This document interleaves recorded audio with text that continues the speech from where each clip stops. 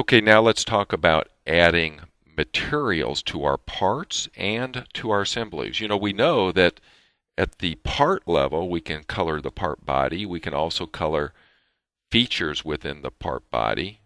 We can also color faces within the part body. We also know that over in the assembly level, at the product level, we can color instances. So the coloring can occur kind of all over the place. And that's also true for materials to some extent. So let's start by talking about how do we apply material to a part. Let's select our material icon and bring it up top for now. Okay. And let's select it. And we're going to apply aluminum here to this part. And I'm going to select at the very top, that's called the part number. And let's select aluminum and apply material. And watch where it applies here. It applies to the very bottom of the tree. And then I'm going to say OK. And it's shaded very nice because I have the render style set to shading with materials. Okay. There we go, shading with materials. And you'll notice that over on the assembly level also, if we have the render barrels there set to shading with materials, it also shows the materials over here. Now let's come back to the part level and let's delete that off the bottom, and let's apply material this time. Let's apply it a little differently. Let's select the part body or select any piece of the solid and say aluminum and apply. And now watch where it's applied to the tree. It's actually inside the tree, just under the part body. There's your aluminum. And at the very bottom of the tree, if you double click the material, you see it says aluminum. Now, which is the better way to apply the material? Well, in general, most companies say that you should probably apply it to the part body and not at the part number level. Okay? We'll say OK there. But every company is different. Okay?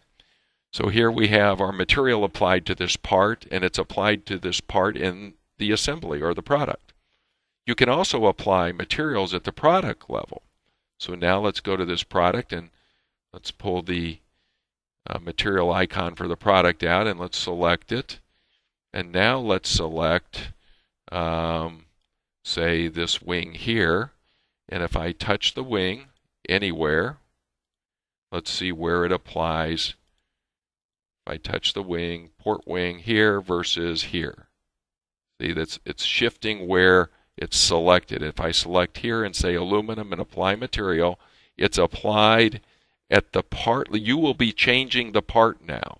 If you save this product, this part will be changed and aluminum will be added to the part.